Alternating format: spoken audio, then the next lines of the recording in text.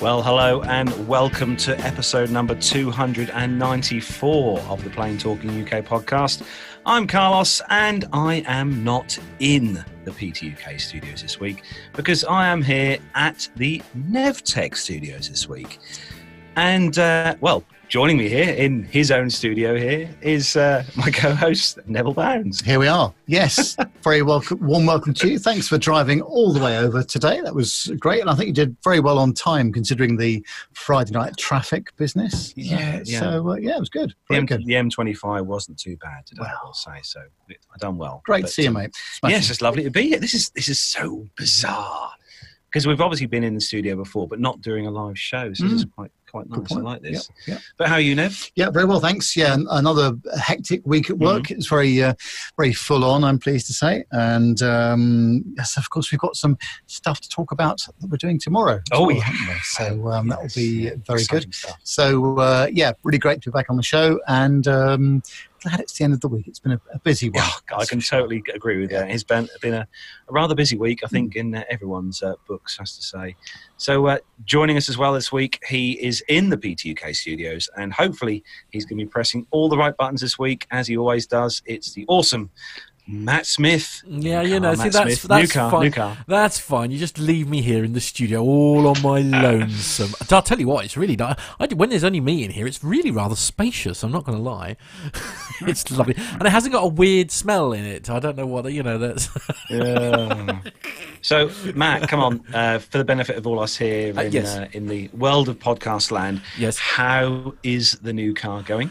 Well, I have to say, I'm still struggling to get over the shock, if I'm brutally honest with you. It was one of the biggest shocks I've ever got. There we are. I just took some video. I was washing it, actually, on the Sunday just gone, which was a bit of a shock, I think. There was a neighbour then who was absolutely a bit shocked. Yeah, shocked that I was washing a car. All the time that we've lived there, I've not actually done such a thing. So there we are. No, it's amazing. It's incredible. I've been blown away by everybody's kindness. It's just been as I say, you get to go from what we can only describe as an absolutely insane low to an unbelievable high, all in the space of 7 days is something I shall never get over, to be honest. So yes, thank you so very much to everyone who did. I wasn't speeding, I promise. By the way, here this was the legal speed limit as I went past Carlos's house.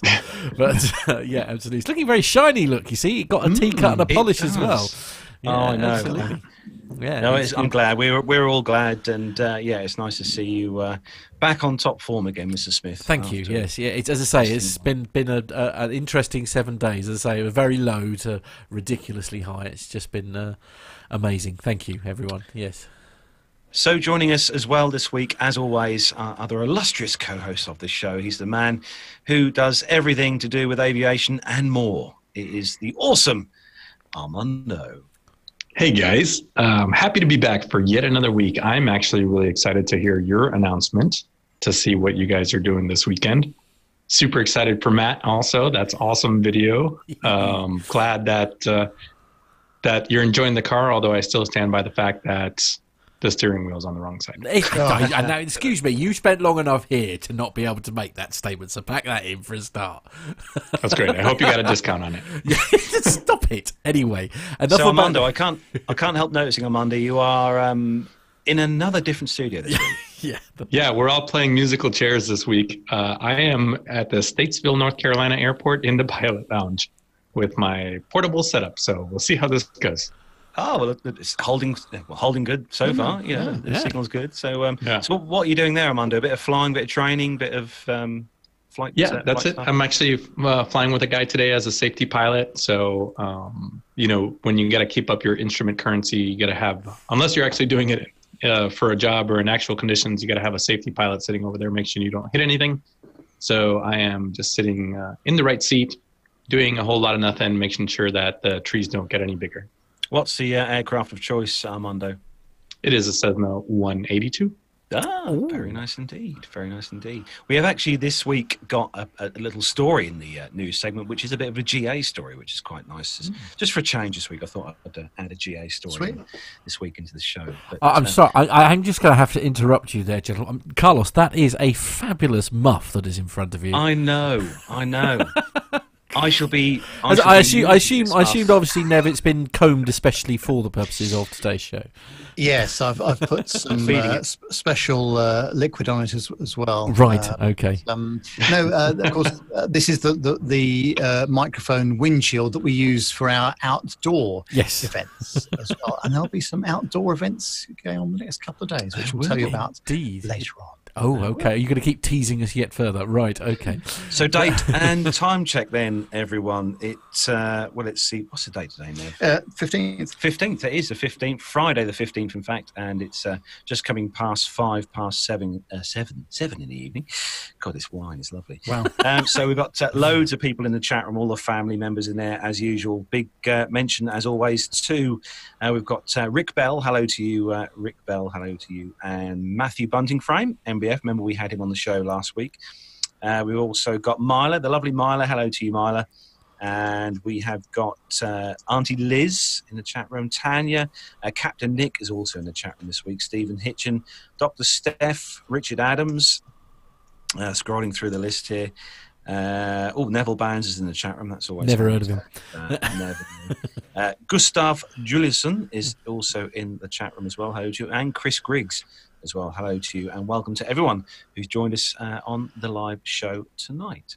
So we've got loads to get through, military and commercial news, and we've also got a very special segment coming up midway through the show, which is a special recorder segment that's come from you, Armando, I think, isn't it? That's correct. Myself and Captain Nick kind of sat around a virtual table to talk about some military times with our friend Matt there moderating.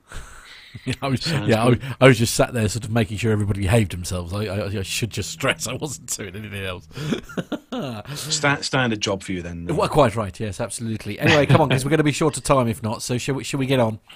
Oh, okay, fair enough. God, you know when you... Well, you two've got flights to catch, all right, you know. Not till tomorrow afternoon. Yeah, I know, but... So, we are going to start the show then, as we do each week, with our rundown of the weekly news from around the world and the UK. So, if you're ready, Nev. Yes. That was quick. And if you're ready, Armando. Ready to go. Let's do it. Go on in, Matt. Yeah.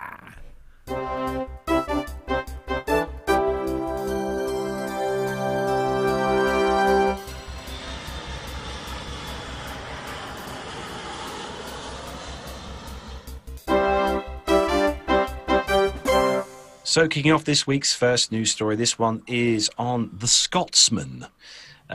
.com, and the headline: airline boss calls for business class to be scrapped to cut carbon emissions. I couldn't agree more. You know, more power to the premium economy, guys. So business class flying should be scrapped to cut carbon emissions, according to the boss of Luton Airport's largest airline. Joseph Vadari, chief executive of low-cost carrier Wizz Air, claimed carrying passengers in premium cabins was outdated. He said business class should be banned, and these passengers account for twice the carbon footprint of an economy passenger, and the industry is guilty of preserving an inefficient and archaic model. A rethink is long overdue, and we can call on fellow airlines to commit to a total ban on business class travel for any flight under 5 hours. Mr. Vadari urged the aviation industry to be more aggressive in cutting its carbon footprint. He said, if we are truly to make a difference, Wizz Air says it operates the lowest carbon dioxide CO2 emissions per passenger among its competitors and expects to reduce its figure by another 30% over the next decade. Airlines rely on business class travel for a substantial portion of their profits, as the tickets can cost several times that of those in economy. BA is among the carriers offering business class on short-haul trips. The middle seats in its Club Europe cabins are kept free, increasing the comfort of passengers by reducing their aircraft's capacity. This summer, Wizz Air will overtake EasyJet in having the most seats available for passengers flying from Luton. The airport is also UK's busiest for private jets, and it emerged last week the Labour Party is considering banning private jets from 2025 if it wins the general election. Ooh, yeah, bit harsh. But Nev, I mean, you've looked yourself today. for like the price of an upgrade with yes. BA to business class. I was in the mood for an upgrade tomorrow, and I was going to leave Carlos, in the back of the bus.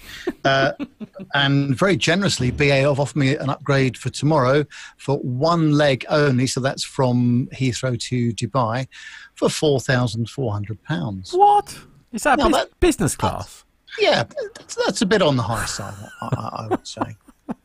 Yeah, you're going to have to moderate your wine intake, Carlos. You're slurring already, honestly. The plan is to turn up looking extra smart tomorrow and see if we can... In the hope you can blag an upgrade. Blag away for a free one.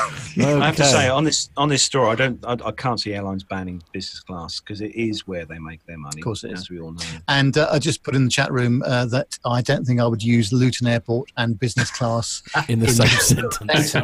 I just won't use Luton Airport ever again. No. Okay, right. I mean, some of us, who are poor, basically don't have that luxury. I've got to be honest, because Luton does, probably for a very good reason, often have some of the best deals. Although actually Southend, because we've been looking at Malta flights, haven't we? And already booked. Yeah. Oh, all right. Okay. Carlos is booked. I'm still looking at Malta flights, and actually Southend is offering good deals and stuff at the moment, isn't it? So who knows? And that's certainly not like going to Luton. So moving on to the next story, Matt, for you, and this is classic gold, I think, for Indeed. you. Well, and I'm delighted, obviously, in light of this story, I'm delighted you actually treated yourself to a shower at the top of the show, because if you fly with this company, you may well need it. This is the metro.co.uk, and the headline is Ryanair is named UK's filthiest airline in new survey. So Ryanair, stop it. Ryanair has been voted the dirtiest airline in the UK, according to a new study. A survey found that only 42% of the country's passengers rated the company for cleanliness on board. The figures come in a new survey of 8,000 people from which travel in a bid to find the dirtiest airlines. One of their investigators boarded a Ryanair flight and reported greasy tray tables, soiled headrests and dusty window sills. They also added that they'd used an ultraviolet, never use an ultraviolet light to look at how clean the tray tables were, and it showed stains that couldn't be seen by the naked eye. The Irish company was said to be significantly worse than dozens of other airlines in the same study. In the poll, it said that on average 8 out of 10, that's 81% of passengers, rated cleanliness positivity across 42 airlines. 6 in 10 passengers found Wizz airplanes to be clean, and only 1 in 10 people rated cleanliness on the airline, along with Spanish company Vueling as poor. British Airways and EasyJet were both said to have good levels of hygiene on board, while Air New Zealand, Singapore Airlines, Qatar, Cathay Pacific, Swiss and Emirates all scored over 90%, which you'd kind of hope, I suppose, with a sort of a legacy carrier anyway. So a total of 63% of people flying with Spanish airlines, Vueling and Iberia, felt cleanliness was good. Rory Boland of Which, who is the travel editor, he said, faster and faster turnarounds are one thing, but is it unacceptable for some airlines to be cutting corners when it comes to cleaning out their cabins properly, no matter how cheap the airline ticket? There are steps you can take. Either choose your next flight on an airline that has a good track record for cleanliness, or equip yourself with some antibacterial wipes. If you're flying Ryanair, though, a biohazard suit might be more appropriate. Metro.co.uk has contacted Ryanair for comment, but has yet received a response. So I must admit, there's been a few times that we've flown with Ryanair, most of which have been to Malta, funnily enough, but where I have looked at the tray, the seat back tray, and various bits, and thought, God, that's a bit grubby. But yeah, we'll see what it's like tomorrow with BA. Seamless. And that brings us on to the next story. Oh, what's this? Rather conveniently. Oh, no. It's on the Daily Mail, obviously, where we go for our aviation. Oh, quality then. Yeah. And it says the following. After splashing out £4,700 to fly to New York with her husband in British Airways premium economy seats, an outraged film producer heading to an awards show claimed she found her seat was stained, covered in crumbs, and had a dirty sock on it. Couple of points there. Why are you paying £4,700 for a premium economy seat? to begin with. That's, at least, well, that's business class. That's even more than business class. Anyway, let's carry on with the story. Lucy Darwin, 55. Irrelevant, but just put it in there anyway. Says that she spent £4,700 on return tickets to New York for her and her husband, flying premium economy on the trip out and Club World on the return leg. Oh, that's the real story, isn't it? The couple were travelling to the Big Apple for the American Film Institute's annual festival, but they said that they found their seats filthy. They were covered in crumbs, stains, and even someone else's clothes. She said British Airways just arrived at our premium economy seats to New York, costing £4,700. Have we mentioned that before? To be greeted by filth and someone's sock. Outraged doesn't quite cover it. The film producer tweeted a photo saying the service was a disgrace. She then posted another photo which showed the tray table covered in dark stains and more crumbs. Glad we've had our dinner tonight, that's all I can say. The film producer Darwin added, it got worse. Cabin staff embarrassed and kind, but this really is appalling. BA responded by saying, this certainly isn't what you should expect from us when travelling with us, Lucy. I'll make sure this is fed back for you. Well, the Twitter users responded with their shock at the condition of the seats. Laura Phillips said, oh, that's disgusting. Thomas Dillon wrote, such a shame they have trashed the brand in the last few years. Adrian Grierson blasted, premium economy is a joke. It's just economy with a meal and a drink holder. I learnt that the hard way. Well, we'll let you know about that tomorrow. Well, yes. Lucy Darwin was attending the festival in New York to speak about the film He Dreams of Giants. Why is that relevant to the story? The movie is about Monty Python stars Terry Gilliam's attempt to complete a film adaptation of Don Quixote. She produced the picture and has also worked on Lost in La Mancha and Match Point. What's that got to do with premium economy? Frankly speaking, you should be going Club Europe both ways if you're that famous. Well, there is that, yes, absolutely. Honestly, Armando, do you not think, because obviously the airlines like Southwest in the US are obviously very busy. Do you not think that it's probably down to other airlines as well having quite quick turnaround times, that the crews aren't able to do a perfect job? Oh yeah, without a doubt. And we've talked about it plenty of times where it's not always the crew. It's that third party company that is hired by the airline or the airport to do that ground service. And I know that with some of those quick turns when you're getting off the airplane still and you're watching the cleaning crew and 3 minutes after the door has opened, they're already halfway back. So, they're not taking their full time, whether that's their fault or, the airline's fault for scheduling them so tight. But yeah, I've never really been, I've never come to expect a spotless operating room out of an airplane, I suppose. No. Lane Street has some sound advice for us actually in the chat room here. He's suggesting that the moral of this story is don't lick your tray table, which I think is good advice for life in general, certainly. But yes, actually, Auntie Liz in the chat room points out something very important. This is something that I've heard many times. And this is from someone who works within the NHS here in the UK. But it says here that we need germs in our lives to strengthen our immune systems. That's true. No, it is very true. And as I say, we've got the ultimate Irish comment to go with that, essentially, with Owen saying it's all good, clean dirt. That's the ultimate. Well, like Gustav's. Yeah. Gustav's comment in the chat room too is, well, maybe that sock was what they were giving you as a, thank you, welcome to premium economy. Well, yes, exactly, indeed. Free clothing. But there is genuinely something to that. You do worry sometimes in the fact that children, especially now, grow up in such. This is slightly off topic, I know, but children grow up in such sort of like germ-free environments nowadays. I mean, like gone are the days like when myself, Carlos, Nev, Armando, I'm sure we all went outside and played in mud and sort of rivers and all that kind of thing. Well, I mean, you could have caught any sort of venereal disease off swimming in the rivers, but it's just like it's as Auntie Liz says, I mean, sometimes you need to be exposed to these things to have something to fight back with, don't you?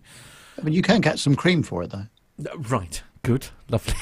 But again, word to all the listeners: just don't lick tray tables. Don't lick. Yes, I think Lane obviously has nailed this. Essentially, don't lick the tray table. That's sound advice. So from licking tray tables to long flights, Armando. Yeah, talking about being stuck in dirty pressurized tubes for hours on end.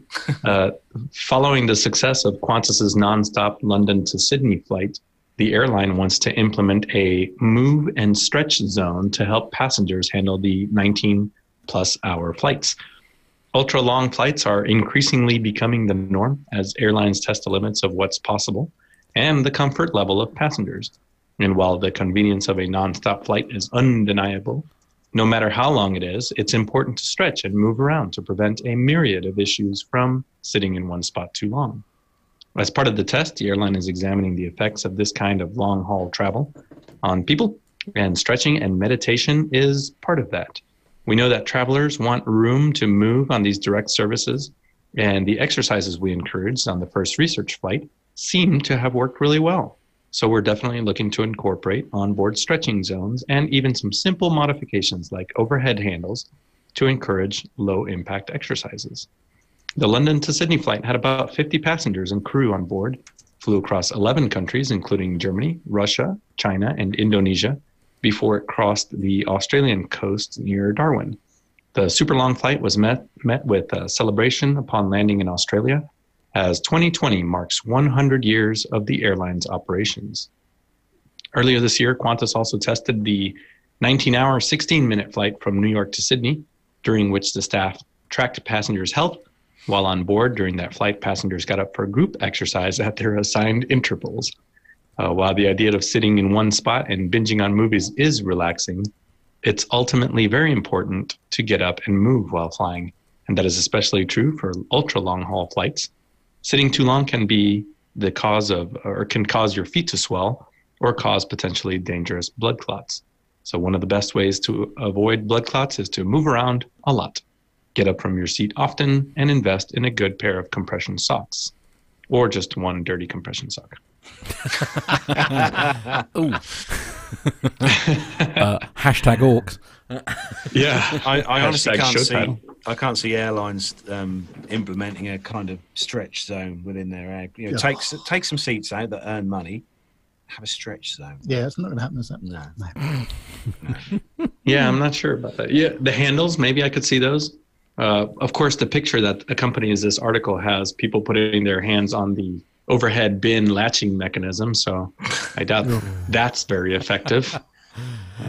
Actually, going back to the other two stories here, there's been an interesting observation in the chat room here. Stephen Hitchin has said, Story 1, reduce space, get more people in, reduce CO2 per passenger. Story 2, remove seats, increase space.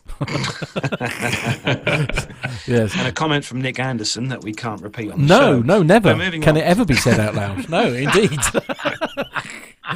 Anyway, sadly, it's one of those. If you weren't there, guys, you'll have no idea what it was all about. One of the reasons why you should join the chat room, because essentially Nick is a filthmonger and it's something we all enjoy immensely. So there we go. No, that's me in trouble. Sorry, I really shouldn't drink gin and tonic. Gin and tonic is clearly bad. Anyway, moving on. So next story is on the nzherald.co.nz. So the headline on here, a bit worrying this one, Nev. Former airline worker reveals why you're not getting a flight upgrade. Says here, nothing beats first or business class except first or business class at economy prices. That's why a free upgrade to the pointy end of the plane is pretty much every economy traveler. A free upgrade to the pointy end of the plane.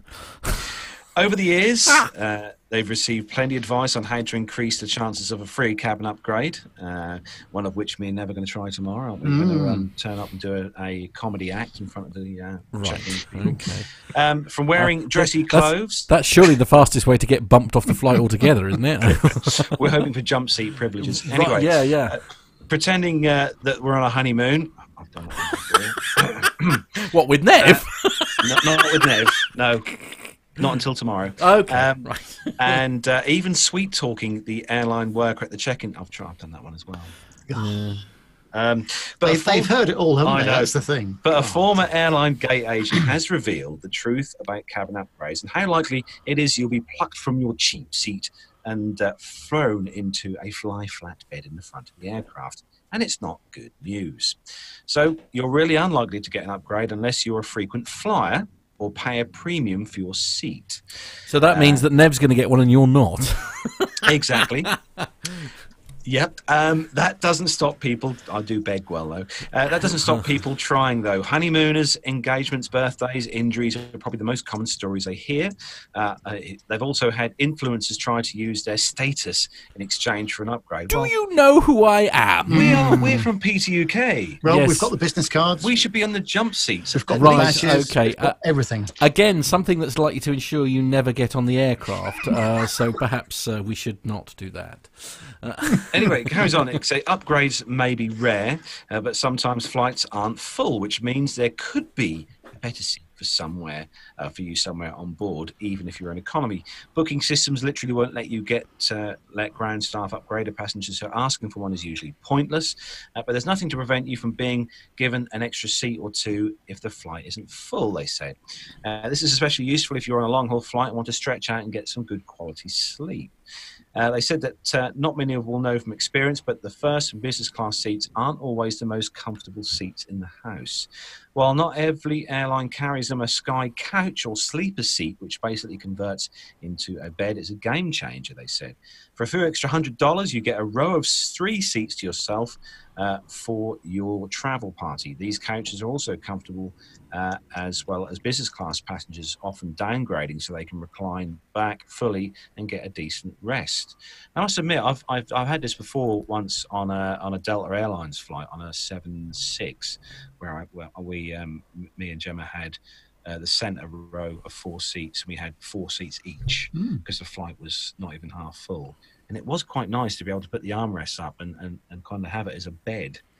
And I must admit, it was very comfortable to use. I mean, I suppose it's the ultimate question. I mean, is that arrangement? I mean, obviously you get sort of fancy food and everything if you're in business, etc., bigger screens and stuff. But you know, if you are flying, would somebody prefer to have essentially a row to themselves where they can stretch out and have a bit of kip over paying over the odds for your business class ticket? Armando? Yeah, I've been lucky enough to be upgraded a couple times while flying across the ocean, but I'm with you. I would rather have that 4 seats across, and lay out and make your own little nest in there. And yeah, I won't turn down an upgrade. No, be rude not to, wouldn't it? Yeah, be very rude. Yeah, reading that list, I may have tried a couple of those things here and there. Also, yeah. Surely we're not the only ones, right? I mean, I must have been married 20 times in the last. Yeah. Have you? Right. Yeah. Okay. Does Gemma know? She's always with me. Right. We're constantly getting married. Yeah. Okay. Oh well, that's nice. It's only worked once though. Right. To say, and that was with Emirates. Was it? It was with Emirates. See. Okay. There you go. It didn't cost you anything all the other 19 times. True. That is true. So moving on to the next story then, Matt. Yes, indeed. So this is on another website that I've not ever come across. It's called sfgate.com. And the headline is, "Stuck with an annoying airline seatmate. Here's what you can do about it." So this is sound advice for anyone who should be flying on a BA flight to Dubai tomorrow. Airline passengers can be so annoying. How annoying? Just ask Aretha Charlotte, who is a tour guide from Arlington in Vermont. On a recent flight from Newark to Amsterdam, her seatmate opened her tray table, placed her infant on it, and began to change the baby's diaper. Yummy. You don't need a ultraviolet light to see the state that was in afterwards. It's the most disgusting thing I've ever seen on a plane. Charlotte says, "I didn't know what to do. It's hard to find someone who doesn't have a story like hers to tell." Charlotte, who writes a blog called Roaming Nanny, says she tries to keep her cool when a seatmate does something really irritating. I think the number one thing to remember when something weird starts happening is not to lose your temper, she says. I firmly believe that when most people travel, they don't think about those around them. We're all worried about our comfort. Jacqueline Eust, who is a frequent traveller and president of the Pennsylvania Academy of Protocol, agrees that maintaining your composure is the golden rule when it comes to passengers seated behind you, in front of you, or next to you. Losing your cool excuse me, is counterproductive, considering that you're trapped with them in a pressurised tube for the foreseeable future. Don't yell. Hello, whoever's. I'm going to just turn that lot down. Somebody's adjusting something. Don't yell, she says. This will only make the rest of your travel experience tense.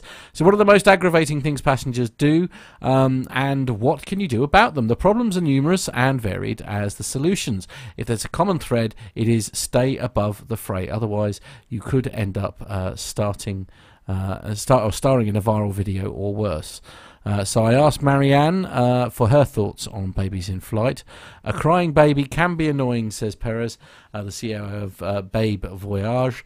A sight for parents who travel with young children, but the absolute wrong reaction is berating the parent or caretaker for having a crying baby. Parents want their baby to stop crying more than the other passengers. Instead, offer to help or try distracting the baby. Maybe you have a cute video on your phone, or you could show the baby, or you may have something entertaining like a colourful keychain. Infants are hardly the only passengers who can grate on your nerves. Consider the situation Lisa found herself in on a recent flight from Los Angeles to Rome. Soon after the flight attendant served a snack, a passenger seated across the aisle calmly removed his shoes and began clipping his toenails. His seatmate, her face buried in a book, didn't react.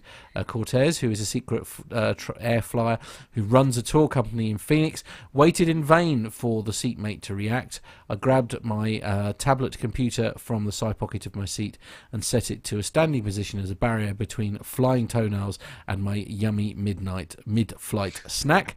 Sometimes that's all you can do. Protect yourself from whatever a fellow passenger sends your way. And then there are the seat reclining passengers. Oh, the seat recliners. Kat, an actor and improv consultant from Albany, New York, had on her last flight.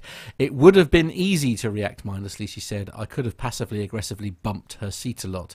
Instead, she applied the principles of improv and used the moment as an opportunity to stretch her performance range, cycling through possible responses. I could tap her on the shoulder, politely explain that I had a deadline and ask her to move up. She says if I could see if the flight attendant might be able to help me, I could choose not to work and find out how that decision might lead to other options like meditating or listening to music. She could also vow never to fly on an airline with such a scarcity of legroom ever again, or book a ticket on an airline carrier that limits seat reclining, such as Delta Airlines. In the end, she suffered in silence, as most of us do. In fact, actually, the only flight upgrade I ever actually got was flying to New Zealand. This was a very, very long time ago, flying to New Zealand, and on the way out, the person in front of me, literally as soon as the seatbelt sign went off, reclined the seat directly that was directly in front of me, so close, and literally the monitor was there in front of my face for the whole journey. And when the cabin crew came down to ask them to, they weren't being fair because obviously I couldn't move. It was all I could do to get in and out of my seat. And they basically told the cabin crew to go away. And I just sort of said, don't worry about it. It's not worth it. I'll manage and stuff. But it was lovely because they sort of treated me like royalty after that. So like I said, as long as you don't mind me just getting up, stretching my legs, perhaps sort of wandering. So I kept wandering sort of back to the galley and things during flight, where they were constantly throwing me free food, and I even ended up with a free glass of champagne and all that kind of thing. So sometimes actually helping the cabin crew is the best thing you can do, because they'll sort of be nice to you. I know several people actually who quite often bring chocolate for the cabin crew when they're flying somewhere. That's quite a common thing, isn't it? But yeah, actually, we put it out to the crew. We'll start with you, Armando. The most annoying passenger you ever had sit beside you. Go on. Oh, without a doubt, on Virgin Atlantic from Heathrow to... I love how there's already a story that immediately pings to mind. Yeah, no. We all have them, but this one, stands out in my head. I think I was going from Heathrow to Washington Dulles, or maybe it was Charlotte direct or something like that. And there was this man, and I swear he hadn't bathed ever in his life. And he was right in the seat next to me. So I was in that middle row of 4. And he ate his food like it was a wild animal feeding on a carcass. It smelled sort of along the same lines. Wow. And then there was the bodily functions that came along with all of that. And it was a packed flight. I could not go anywhere. But it was one of those things, and this is what I was thinking about when you were reading that story, was, you know, when everybody around that person is doing the same look, like they're all looking, peering over the seat to the crying baby. I mean, you'd think they'd feel the burning. Do you know what I mean, from the other passengers? Yeah. So come on in, Matt. Well, I've just told mine. It was, as I say, it was that incident where, you know, where the lady passenger in front of me immediately fully reclined her seat and then out and out refused to do anything but leave it exactly where it was. As I say, it had a very nice upgrade. I got an upgrade on the way home, believe it or not. They'd sorted out an upgrade for me. The cabin crew had obviously had a word with someone, or the pilot or someone like that, and I actually got status. Sorry. Well, this was before you'd even came up with this crazy idea. This was before I developed a fear of flying. You know, it was that long ago. Yes, but the cabin crew were amazing. And when I went to go and check in on the way home, so it was only for the first leg from New Zealand to Kuala Lumpur. This was with Malaysian Airlines, and I had a free upgrade waiting for me at the check-in desk. I went to check in as normal, and they said, "I'm terribly sorry, sir. You've come to the wrong desk." And I'm like, "Well, no, this is the one, you know, the one that I booked, etc., etc." And then and they said, "No, you need to go over there." And that was it. They bumped me up to business class as a sort of with a lovely little note that said, you know, "Sorry you had such a bad flight which was lovely. Heathrow to Madrid, 2001, BA business class. There I am, minding my own business in 1C, which is obviously a bit of a downgrade. Yeah, I can say, what happened to 1A? But my fellow passenger was in 1A, someone that I didn't know, and he was in a rush to get to his next flight, clearly. We've barely taken the high-speed exit off the runway at Madrid, and he's up trying to get his case out of the overhead locker. As you can imagine, the crew were not that impressed with him, and explained to him that he has made an error and that he should sit down, because we're still doing about 60 knots coming steaming off the end of the taxiway there. Anyway, so he finally sits down, but of course the moment we turn onto the stand and it's doors to manual, he's up again and he's trying to get the blasted thing out of the overhead locker. So you would think he was in a rush, but no. When we eventually got off the plane, I went up the jetty to the terminal, and he's there on his phone talking about this, that, and the other. With, you know, so there was no rush at all to get somewhere else from his point of view, but he just made it very difficult for his fellow passengers and myself. Carlos, what about you? For me, it's definitely got to be a similar one to Armando.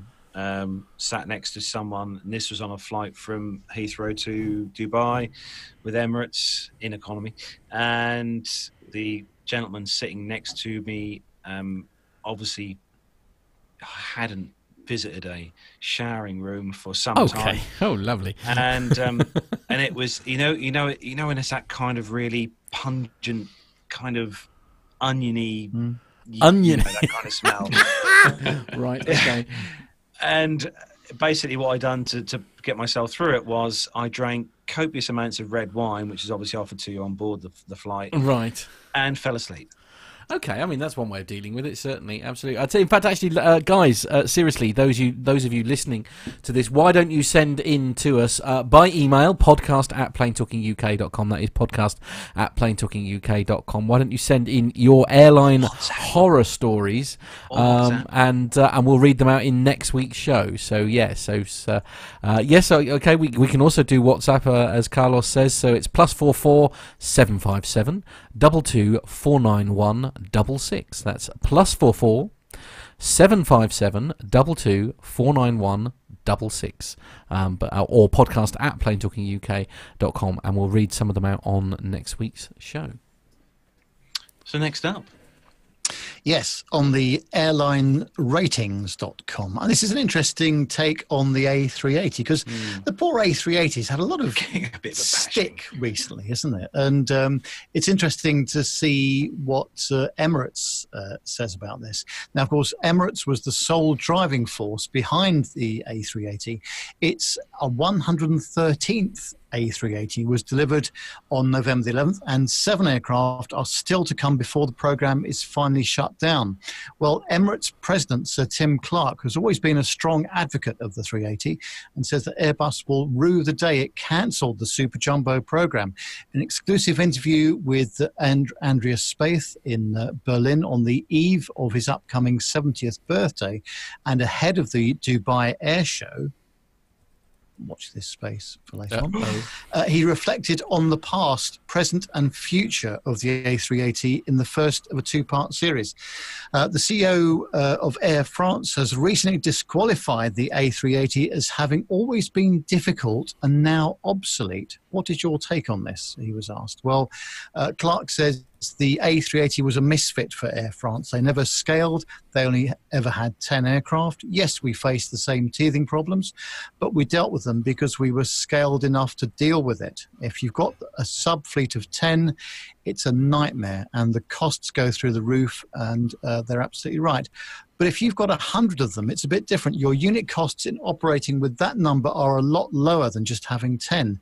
Secondly, look at their interior. What did they actually do to shock and awe the market community with that A380 when it came to market? Why was it that Emirates, who took it after Singapore Airlines, that it lit up the planet in terms of showers and bars and big TV screens? We did it for a very well calculated reason, not to blow our own trumpet, but simply we had a huge risk and huge investment. To belittle that investment by putting in a business class seat of 1990s and a first class 1980s, and economy class seating and IFE of 1990s was not something we would have done, like Air France. The whole approach to the A380 at Air France and Lufthansa was just more of the same. They lost the opportunity to really define it. They never ordered any more. British Airways didn't order any more. BA should have had the same number of A380s as we have, hundreds of those. They've got 62 million people in the UK and a congested Heathrow hub. That should have worked easily. The other question he was asked was, where would Emirates be today without the A380? Well, he says, Tim Clark, we would have faced slot compression at Dubai. We would operate a lot less ton and seat kilometres than we are today. That's why we are the largest international airline in the world, because we have 113 A380s. If you look at the economic landscape of the mid-1990s into which the A380 was born, it was absolutely the right thing to do. Nothing wrong with it. From concept to delivery, it took Airbus 12 years. That's too long, that cycle in our business, and it's dangerous. Unfortunately, it then came at exactly the wrong time, which is a pity. He was then asked, would a different timing for the A380 have made a difference? And he says that in the mid-1990s, demand for air travel was skyrocketing. Margins were very strong, and we could see our slot constraints at London Heathrow were really biting us in the backside. And that's exactly what's happening now. I've got 6 A380s daily into Heathrow, and they are all full. If I had never built bigger A380-900s with the same 6 slots I get, they would be full as well. The A380 came into service with us in 2008, which was when fuel prices skyrocketed to $145 per barrel. Between 2008 and 2010, the airline industry went into meltdown, and this aircraft never had a chance, as the people in charge at the top were the world's biggest airlines, and they were very risk averse. It was Emirates that kept the whole thing going. It was unlucky. Had it come in 2004, you would have had more orders then, but maybe it needed someone like me to persuade our shareholder to buy 150 of them. Most carriers were buying 3, 4, or 10 if they were lucky.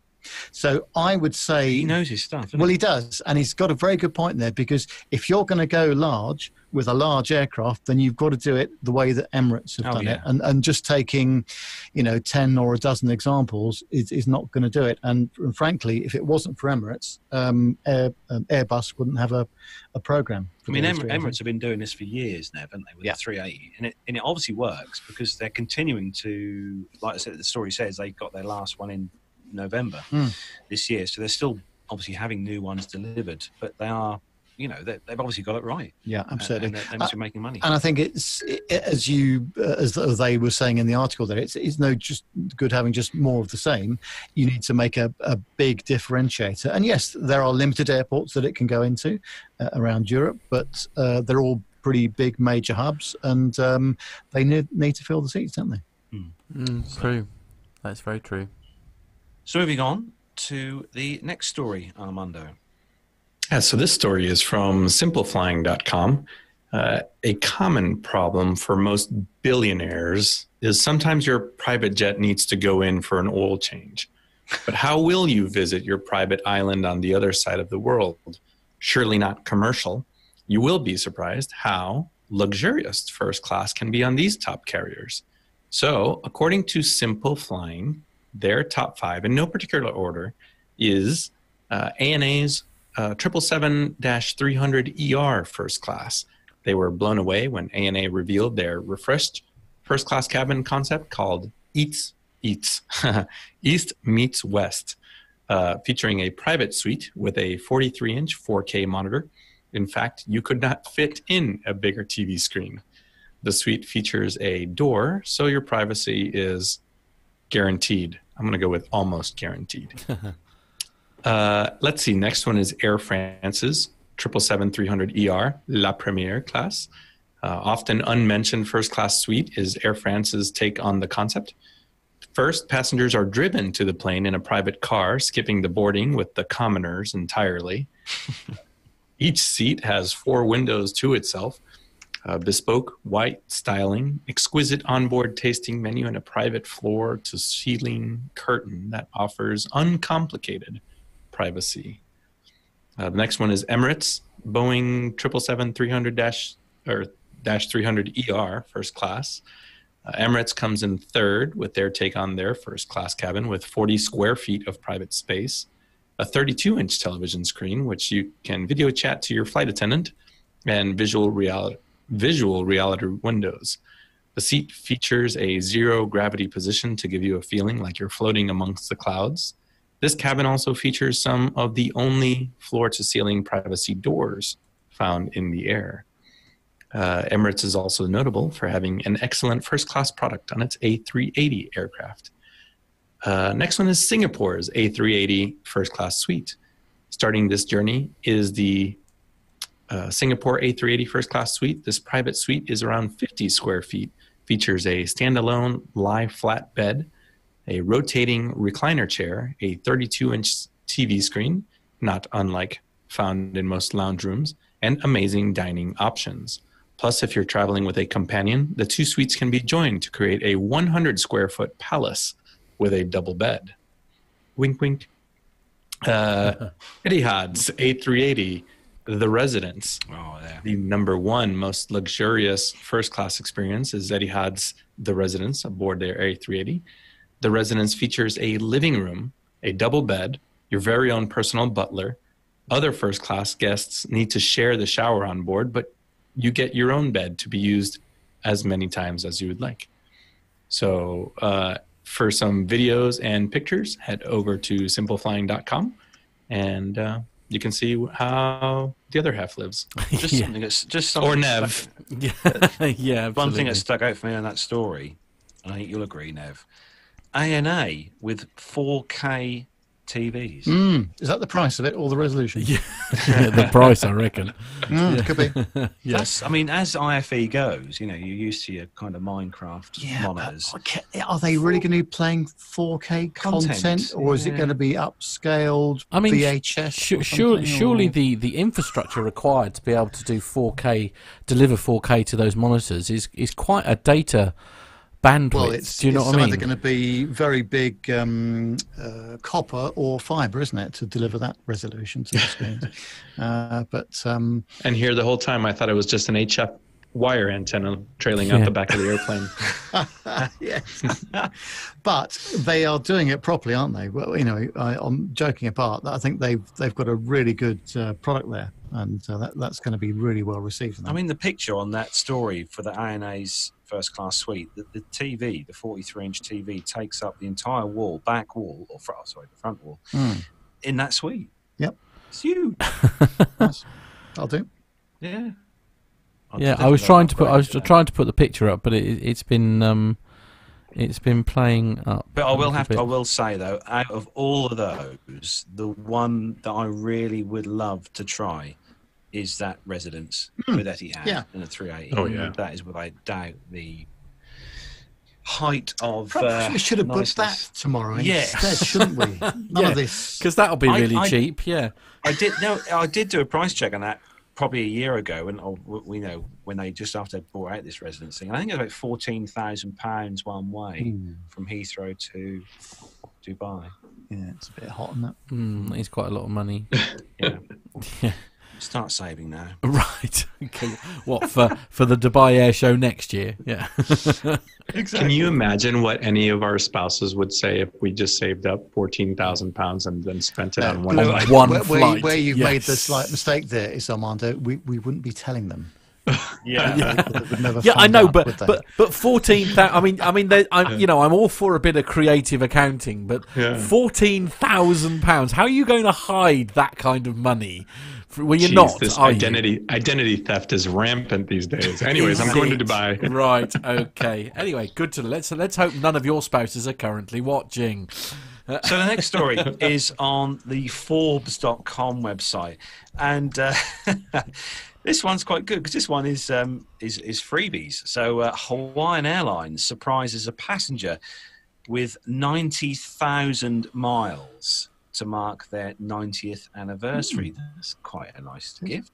Hawaiian Airlines marked its special occasion this week, their 90th anniversary of its first flight from Oahu to Maui. Oahu, there we go. Thank you, Armando. Which took place on the 11th of November 1929.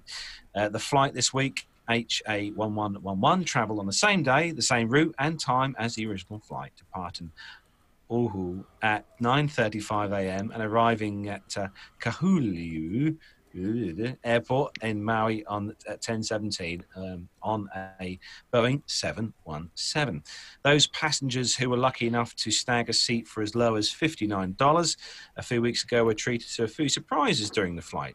The first and most generous of those gifts was of 90,000 Hawaiian Airlines miles, each of them received for just being on board. They were also given birthday cards, a copy of the November 11th, 1929's issue of the Honolulu Star Bulletin with the airline's original flight on the cover. Though back then it was called the Inter-Island Airways.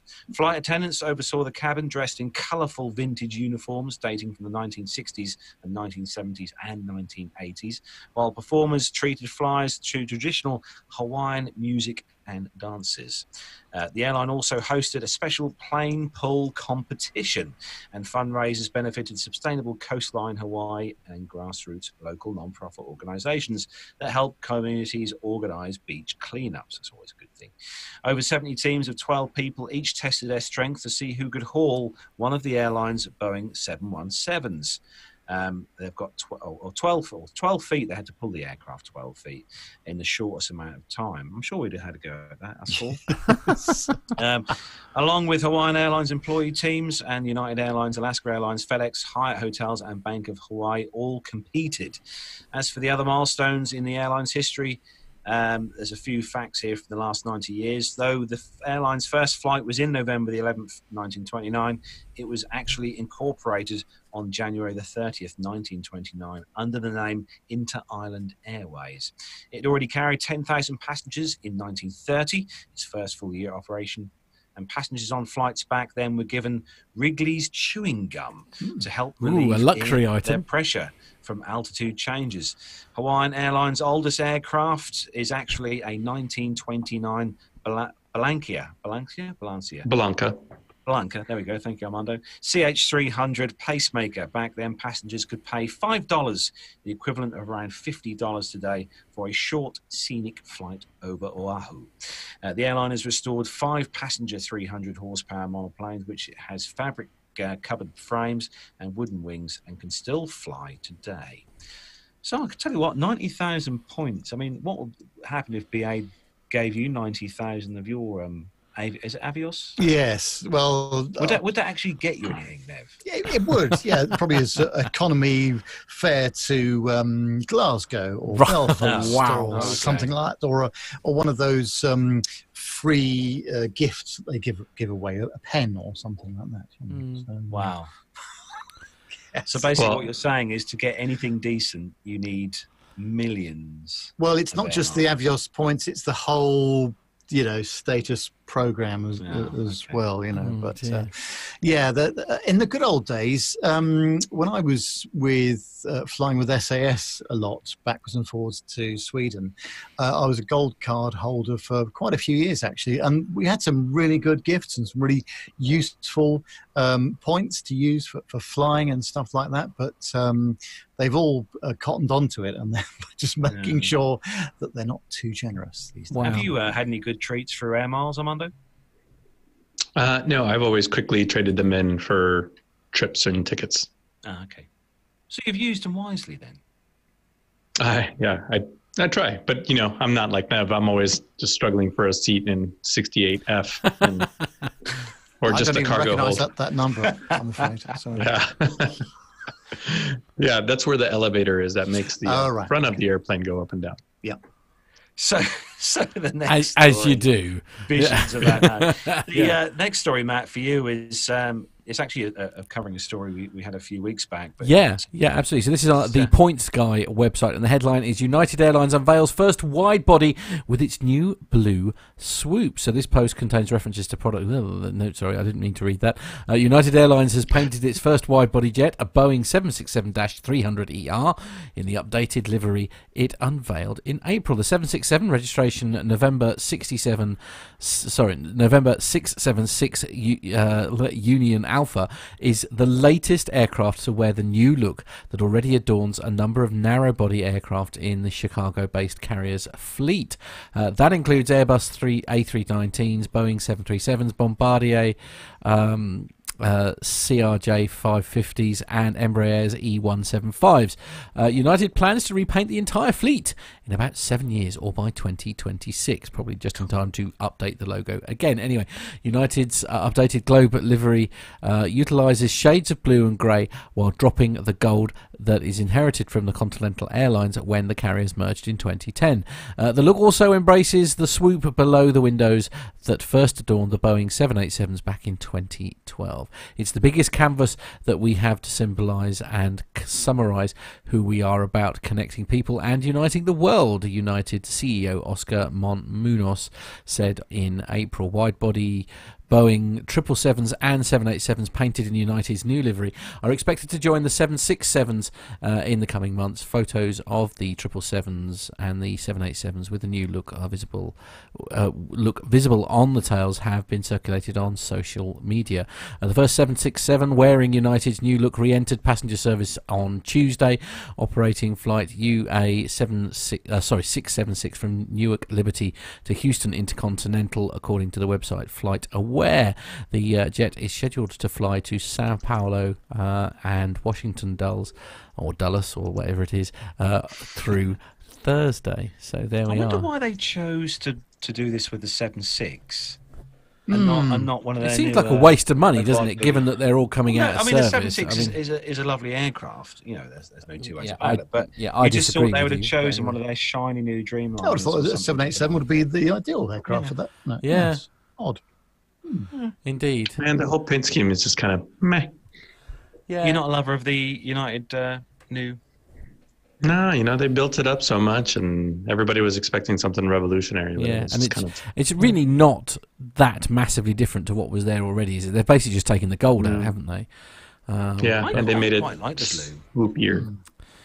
Yeah, I don't know. I mean, am I the only one who sort of thinks it's a bit of a shame in the fact that people aren't experimental with their liveries anymore? It's all very generic nowadays, and it's basically the tail fin and then maybe some lettering along the sort of towards the front of the plane, and then you usually sort of paint the engines the same colour as the fin, and that's about it. Do you know what I mean? I mean, this is why I love A&A so much, because they do proper wraps, don't they? Where like they did Star Wars. The Star Wars. Yeah, ones, absolutely. Yeah. And you is it just me who thinks that everybody's playing a little bit too safe these days?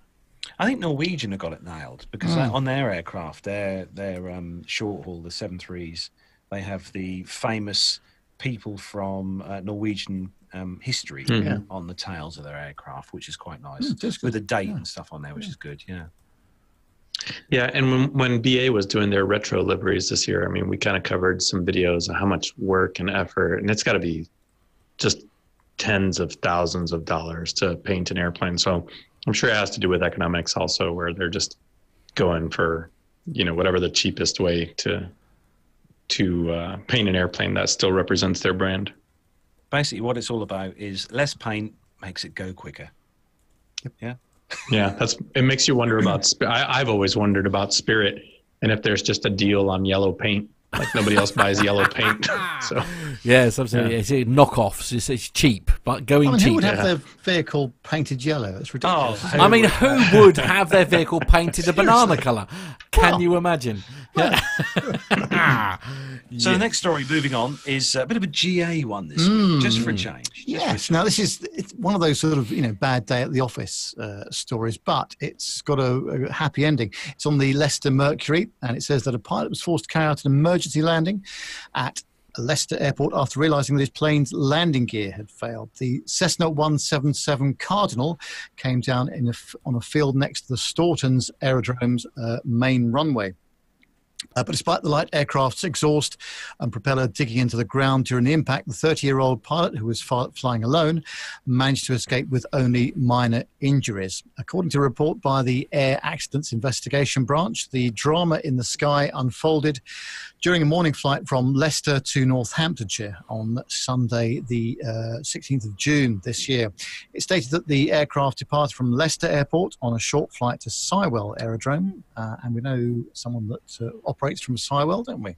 After departure, the pilot noticed that it took a much greater time for the landing gear to retract than was normally the case. At Sywell, the pilot positioned for landing and selected the landing gear down, but he noticed that neither the green light, which indicated the landing gear was down and locked, nor the red light, which indicated the landing gear was up, was illuminated. He commenced to go around from his approach and circled near the airfield while completing the emergency checklist. The pilot attempted to manually extend the gear using the emergency hand pump, but the pump had no pressure and the pilot felt no resistance to his movements. The pilot decided he would return to Leicester because he was more familiar with that airport and was aware that it had a smooth grass strip he could land on. Having returned to Leicester, the pilot completed a low approach and go-around so that people on the ground could confirm the position of the landing gear, which could be seen hanging down but not locked. He then began his approach onto a grass runway. The report says at approximately 100 feet, he shut down the engine, but the propeller continued to windmill. Touchdown was smooth, but the exhaust and propeller dug into the runway, bringing the aircraft to an abrupt stop. The pilot received minor injuries and was taken to hospital as a precaution. The aircraft itself suffered only slight damage to the exhaust and propeller. Crash investigators learned that the Cessna, which was 48 years old, had been recently at a maintenance facility due to a problem with the hydraulic pressure in the landing gear system. A leak was discovered and fixed, with repeated testing had shown the issue had been successfully resolved. That the AIB report said that landing gear failure leading to the crash landing resulted from an aluminium tube within the hydraulic landing gear having become detached either through age, over tightening, or repeated movement, which resulted in the total loss of hydraulic fluid from the system. But the good news is that he put it down on the grass and he walked away from it, and that is the main thing. And also, it just goes to show as well, doesn't it, in the world of GA, if you can get back to a familiar airfield, that is a big plus, isn't it? I've never had the chance to fly a GA aircraft with a retractable gear. I'd like to have a go, though. Yes. Armando, have you ever had the chance to fly the 177 Cardinal? I have, yeah. And 180 Cessna 182 retractable gears, 172 RGs, 177 RGs are notorious for having a terrible landing gear system. They have a lot of problems. A lot of the Centurions, the 210s, have modifications to the gear. They're just it's a complicated, real interesting system that relies on gravity and stuff. But by all accounts, yeah, this guy did exactly what he needed to do, and that airplane will fly again. I'm looking at the pictures there, and he did everything perfect. Even that propeller, stopped horizontally. Yeah, it was probably windmilling after he shut the engine down, but they're pretty gentle little beasts, the Cessna, so you can glide it down. And everything that I've ever read or heard stories about people putting an airplane with the gear up, it's soft on pavement. It's probably even softer on grass like this. So good job to the pilot for following his procedures and trying everything he knew. I was in a similar situation. I took off from Elk City, Oklahoma in my Lancer, and almost immediately I smelled hydraulic fluid, and the gear took forever to retract. So I knew there was a hydraulic leak somewhere in the airplane, and I left the gear down so it had a free fall mechanism, and landed, got three green, landed back in Elk City. And sure enough, as soon as I stopped the airplane, pulled out the seat, and it was just everything was covered in hydraulic fluid from a burst pipe underneath the seat. So it happens. It's, yeah. Indeed. So from one landing gear issue then, Armando, to the next story, which is yours, which is another slight issue with landing gear. Yeah, from the Independent, a plane's passenger landing gear burst into flames after it touched down. Of course, I get an ad right in the middle of it. Of course you do, absolutely. Yeah. That's how this works. Let's see. After it touched down at an airport in Egypt, the Boeing 737-800 had just landed at Sharm el-Sheikh Airport on Saturday, carrying 196 passengers and crew. CCTV footage showed the plane coming to a stop as the wheels on the left side caught fire. The flames can be seen to intensify as smoke billows from the landing gear and emergency crews rushed forward. They quickly extinguished the fire before it could spread. Egypt's Civil Aviation Ministry praised the ground crew for their quick reaction. The ministry said the fire could have turned into a disaster and was caused by a hydraulic oil leak. The flight from Zaporizhia in Ukraine was operated by Sky Up Airlines. All 189 passengers and 7 crew were safely evacuated with no injuries.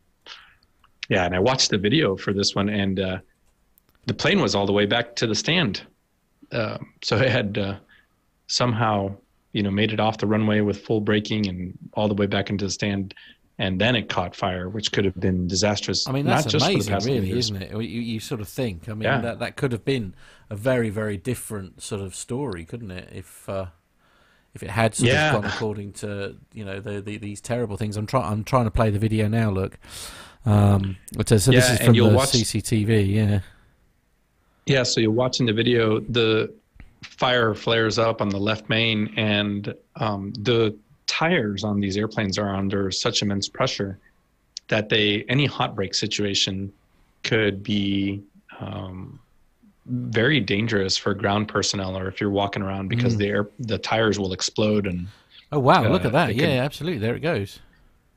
So you'll see here in the video that these folks are quick on their feet, and they pick up some fire extinguishers and approach the left main and douse that fire, putting themselves in danger getting that close. So if it was me, I would definitely show my appreciation to that ground crew.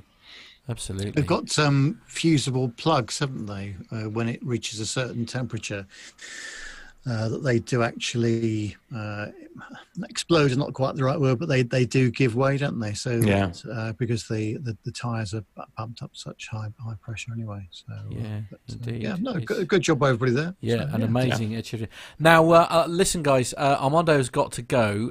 So what we're going to do is we're going to move straight on, if that's okay with everyone, to a very special interview that Armando did, and this is really sort of in keeping and in thinking, because it was actually the couple of days. It was the day after Armistice Day, wasn't it, here in the UK? Yeah, that's right. Last year, Captain Nick did a fantastic segment called The Unknown Warrior. It played out on APG. We played it, and then Matt, you posted it again this year.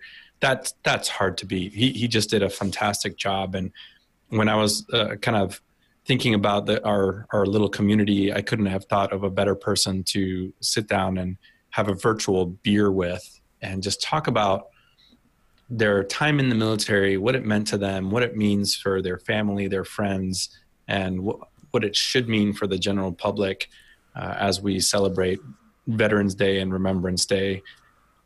So I got a chance to sit down with Nick, and I would have loved to have done it at a pub there in the UK over a pint, and definitely. Well, I've probably been a couple pints, but at least we just had so we got a nice chat in, and Matt was gracious enough to record it. So if you're ready, let's play it out.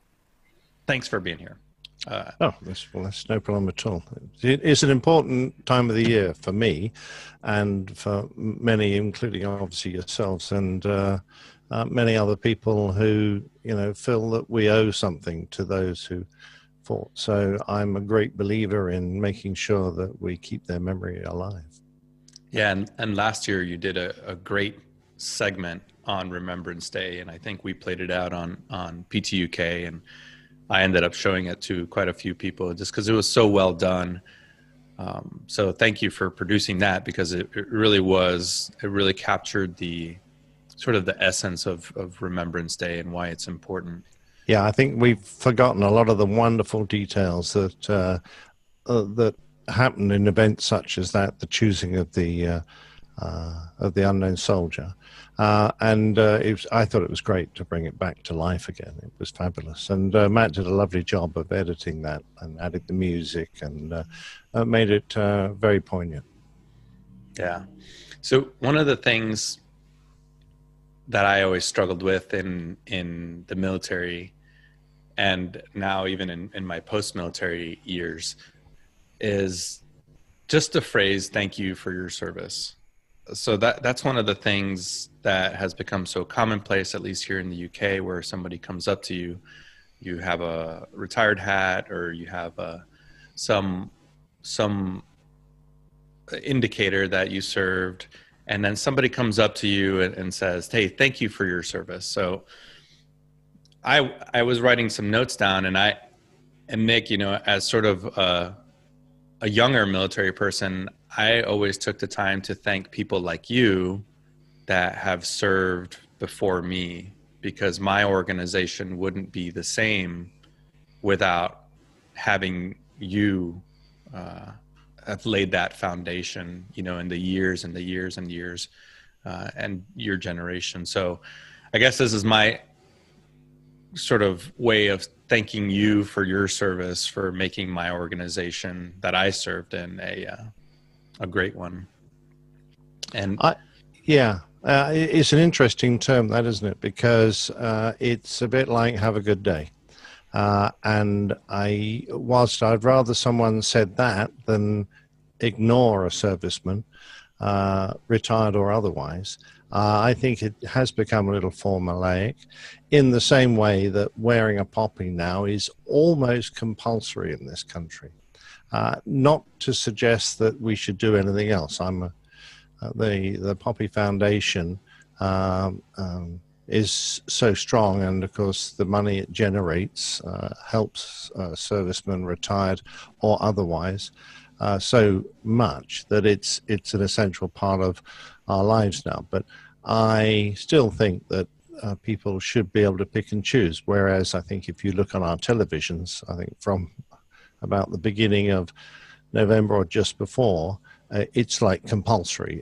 Everybody on television wears a poppy. And I think that's fine, but I don't think it should be a matter of shame if you don't, or if you've forgotten your poppy that day or whatever, because there are undoubtedly people out there who feel that all aspects of conflict or war are immoral, and that they don't want to support people who fought. Of course, I have the exact opposite view. I'm sure the same as you, and that those people are allowed to express those views purely because we've had generations of people who have fought for the values we hold so dear. So much as I cringe a little bit when people say thank you for your service, I would much rather they came up and said, oh, you've served, what did you do? We really appreciate it. And that sort of thing. So engage with someone, just even if it's only for a few seconds, rather than just make a passing comment like that and walk away thinking you've done your bit. Well, that being said, what motivated you to join the military? Well, that's an interesting question, actually. My family's military. My mother served in the Women's Auxiliary Air Force during the war. My father served as a Second World War pilot, and of course I grew up in a generation where all the adults around me were ex-World War II veterans of one form or another. Either they lived in the country during the Blitz, or at least certainly during the war, and they suffered the deprivations of the rationing and the attacks that were being made on the country, or they more likely actually served in the military in one form or another. So for me, it was completely natural. I grew up in a generation when if you heard the God Save the Queen, the national anthem being played, you stood up and you stood still. When a hearse went down the road, everyone stopped, and all the gents, because everyone wore hats in those days, would doff their hats. And that was a kind of a generation that taught me the manners that I still feel are important. Now things move, and I quite understand why. The wartime generation must seem an awful long way away to young people now. But with that in mind, being military-minded was perfectly normal and natural. So joining the Air Training Corps, joining the Royal Air Force, although it wasn't my first way I wanted to get into flying, it ended up as ultimately the best way for me to become a pilot. That was really the reason I had no worries about joining the Air Force. I was slightly concerned about the restrictions that were put on me, but in reality, of course, they're no more restrictive than you would get in any well-run airline. You still got to wear a uniform. There's still a very strict hierarchy. You're not going to salute each other, but that's a small thing. It's just the rules are slightly different, but still, it's very much an authoritative system of command from the top down to the bottom. And whilst CRM and our current attitudes towards mixing and matching people on the aircraft have changed, and rightly so, to try and flatten that authority curve a little bit, it still exists, and it has to, because of it, ultimately there's only one person on the aircraft that can make the final decision. So would you say that in your day-to-day life, that is what you've taken away most out of your military service, is, you know, going on to your career in the airlines, and but at least from a technical standpoint. Well, from a technical and emotional, the military gave me all the values that I hold dear. I mean, when I joined the Air Force, very soon after I pitched up on my first squadron, I was given the honor of bearing the squadron standard. Now, RAF standard is a bit like a battle standard that an army regiment would have, in that it was heavily embroidered, much revered flag that would stand proud on the battlefield and would be a rallying point to all the members of that regiment, so that if ever they felt that they needed to gather around and defend their commanders, that's the point they would move to. And as such, it was very important, but also on it are usually the battle honors that regiment have been awarded. And when I became the standard bearer for 43 Squadron, I used to look at that flag and I used to go, wow, you know, the battle honors went all the way back to the First World War, the Ypres and the Somme, during the First World War. And then the Second World War, they fought in the Battle of Britain. They fought over Italy during the landings in Sicily, and then as the Allied forces moved up through Italy, they participated in the air battles there. So that was, to me, was incredibly important. And I remember one point I had to take the standard down to London to be repaired, because over the years, when you parade with this big thing, it's on about a 6-foot pole with a big golden eagle on top, and you stop it from flapping around just by gently clasping the bottom corner of the flag against the pole. So when you're standing with it, that's what restrains it. And of course that corner gets worn, and it needed to be repaired. And I was quite a young and junior officer. I was taking the train from Scotland down to London, where the only place in the United Kingdom where we have these things done is a tiny little tailor shop in Soho in London. And I was given a first-class rail warrant. Well, that was pretty impressive, because I wasn't entitled to a first-class rail warrant, but the standard was. So the standard travelled first class, and because I just happened to be the standard bearer, I travelled first class with it. So, but we used to, of course, parade that at many occasions, and some of the most poignant were, of course, on the Remembrance Sunday parades, where we were frequently parading in a big cathedral, often in Edinburgh, and marching quietly up the aisle with all the other standards of other squadrons and units, and those that have been retired hanging on the walls of that cathedral. Just gives you an enormous feeling of the history of the unit that you are now part of. Yeah. Now, you've mentioned the units, honors, and citations.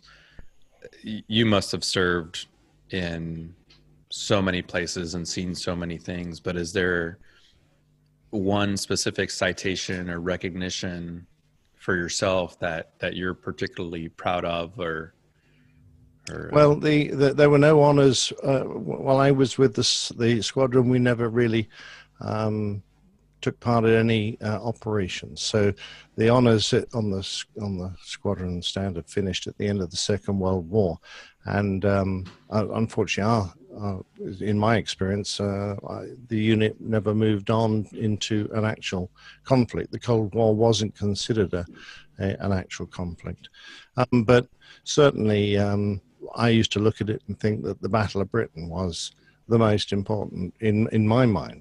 I mean, I remember it as a young cadet dressed up in my uniform. Do you remember the original movie, The Battle of Britain? Color, yeah, fabulous. And we would be there with our tin cans collecting for the British Legion and selling poppies outside the cinemas when they first had that film released.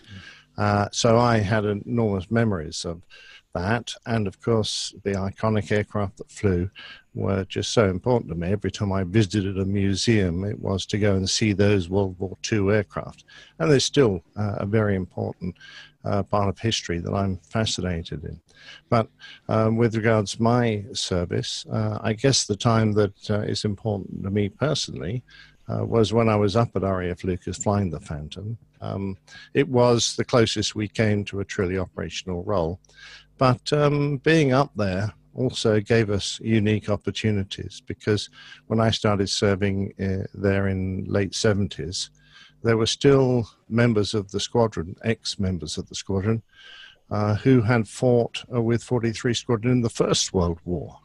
Wow. And they would come up to our open day, where we had annually, and we would sit down beside them and talk to them over a whiskey or a cup of tea, perhaps, depending on what time of the day it was, and try and find out what it was like for them to serve in the First World War, and let alone the Second World War. So, in fact, when I came to the squadron, we had a master pilot. Now, he would have been equivalent rank of a warrant officer, so he was a non-commissioned officer. He was a Spitfire pilot, and he was still serving, and he was actually serving as one of our operations personnel in the squadron ops area. And he was a wonderful chap. He wasn't flying anymore. And in fact, he said, although he started off his flying career flying the Spitfire, he was a little bit after the Second World War, so he hadn't actually flown it during the war. But just having people like that around you just gives you an enormous feeling of gratitude for the time that you grew up, and that you actually managed to speak to these people face to face and, you know, just swap stories with them. Although I must admit, I did find it a little hard to connect between flying the Phantom and a Sopwith Camel or whatever. Well, you know what? Just earlier this year, I was down at Eglin Air Force Base, and they are training test pilots that are generally either F-15s, F-16 test pilots, or F-22, and they had a contract with the commemorative Air Force to bring a P-51. Oh, wow. And all of these test pilots would get a 30-minute, 45-minute ride in a P-51 to see how that aircraft handled and how aircraft and fighter aircraft specifically have evolved into these, you know, fourth and fifth generation fighters. So I thought that was a great idea on behalf of the U.S. Air Force. But you mentioned, so it really is about the people, isn't it? You get to fly some pretty cool airplanes, and you get recognized for your service and this, but it really is, it's that brotherhood, that whatever, that closeness that you develop with your squadron mates and your service mates, and then those people that you end up serving with and supporting, isn't it? And you still keep in close touch with a lot of your squadron mates, don't you? Oh, very much so. Yeah, exactly. You are right, because when you are going off to go and take part in an operation, you're doing it with people you live and work with all day, every day. So, you know, you are there helping to protect the man beside you, and he's doing the same for you. And the thought of Queen and country are pretty remote in your mind, because what your experience is something much more immediate. And what your boss or your commanders up there at headquarters are doing and thinking, well, that is really totally irrelevant. You're out there with a mission, and you are there to complete it. And more importantly, you're there to do it with your colleagues. You know, they call it the profession of arms. Well, I think of it more as a brotherhood, and it is your brothers on the squadron, and sisters now, because there are plenty of lady fighter pilots around in the Air Force and in the world. You are there with them to work together as a team, and that's how you face the dangers you do, knowing that you're going to do it together with the best friends you've ever made in the world. And what the people think elsewhere is to a certain extent irrelevant. Yeah, it was always interesting for me to try to describe that feeling of deploying or conducting an operation or even just going on a humanitarian trip. And it is exactly what you're talking about, because the specialized organizations that I was in, we were always on the road. We were always out in some other country. I think I ended up with something like 65 different countries that I traveled to on official business. And you relied on your squadron mates to not just be there for you, but to help you get out the door. But then you trusted them with your family. If I had an issue at home, many times I was not able to communicate, or at least not in a timely manner. So I had to trust my squadron leadership and my squadron mates to be able to take care of my life while I took a step away for those couple weeks or couple months. And they really do become your family. And I specifically remember my first deployment to Iraq, where I was working very, very closely with the British forces and the British Army flying their Britain Norman Islanders, the Defenders. And I spent months with my friends over there from RAF Odium, and I made some lifelong friendships with British Army guys, and to this day I keep in touch with them, and it really is just this there's no better word than brotherhood when you're and that is all inclusive. But when you're sitting there in some country living out of tents or containerized housing and eating cold eggs and cold coffee and yeah, it's amazing, isn't it? But you're right. It's those shared experiences, and because they're such intense experiences, I think it really does. And because you do rely on each other just so much, I think it really does form a bond that is unequaled anywhere else. I mean, you do make lifelong friends, but many of them, it's never the same as being with a colleague who you have fought with. So yeah, I understand entirely. So Nick, how did you feel on your last day of service, your last day in uniform? Well, it's an interesting question, because one of the reasons I came out was the feeling I had that I had slightly outgrown the military. I don't mean that in an arrogant way. What I mean is that the military was shrinking, and they needed to shed people. And I was getting to the point where I had to either move my career up the greasy pole, which would have meant sitting behind a desk for many years, or continue flying in another way. And I remember the time I made the decision, and we were having yet another war exercise, a 3-day tachyval. And it was on day 3, and I was there with my Tornado. We were in a hardened aircraft shelter. The scenario was that the Soviets had dropped, the Russians actually, because the Soviets didn't really exist by then, had dropped a nuclear weapon nearby. We were being irradiated. We couldn't leave the HAZ. We were wearing AR-5. You may know what that is, but no one else probably will. It's a big rubber bag tight over your face with an integral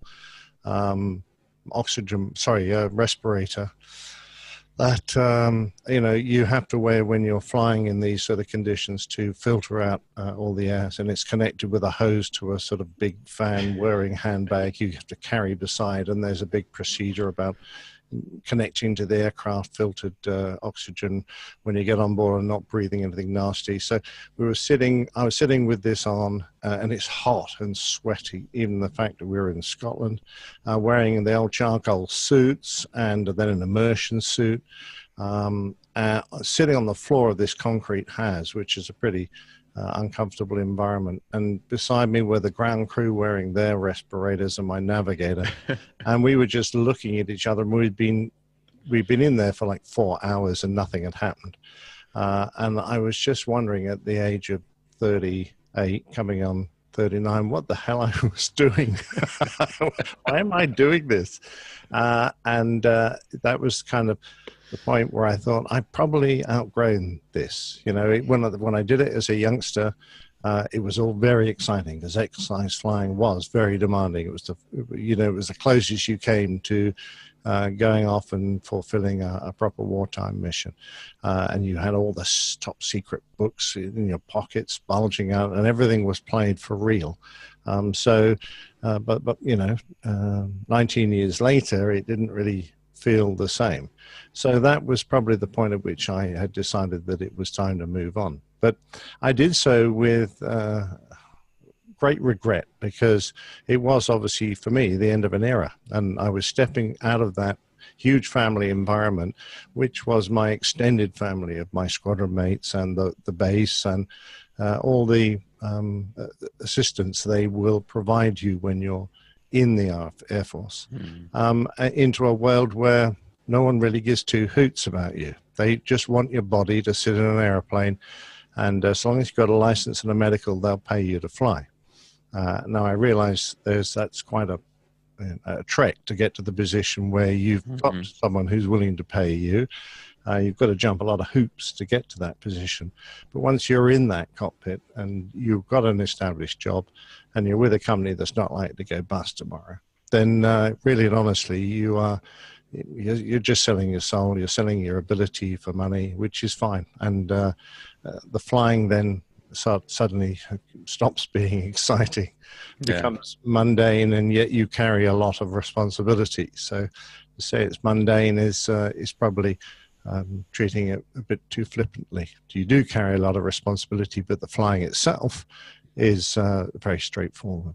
And that change for me was remarkable. And I still look back at those two different lives and treat them as two different parts of my life. One was very intense, and I look back with great enthusiasm for the time and a lot of poignancy that it's gone by. And then there's my civil flying career, which I just look at as, I just went out and got a job. And that was it. That was 25 years of just doing a job, but that was really it. Yeah. Well, I'll be right there behind you, following your footsteps and making that transition. Yes, I know. You've gone through that yourself now. So you had what looked like a marvelous retirement, series of retirement parties and a big event. So, I mean, did it bring tears to your eyes when you finally had to realize that you were leaving it all behind? Absolutely. Absolutely. When I was standing up on that stage, and I chose to have my retirement at the Airborne and Special Operations Museum in Fayetteville, North Carolina, because I had spent the majority of my career in special operations.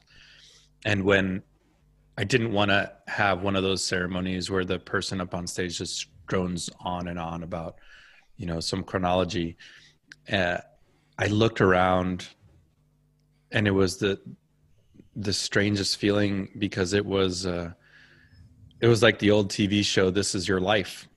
I looked around, and there was friends there from when I first came in, and there were friends from my last assignment, and there was former commanders and former supervisors, and most importantly, there were people that showed up whom I had led.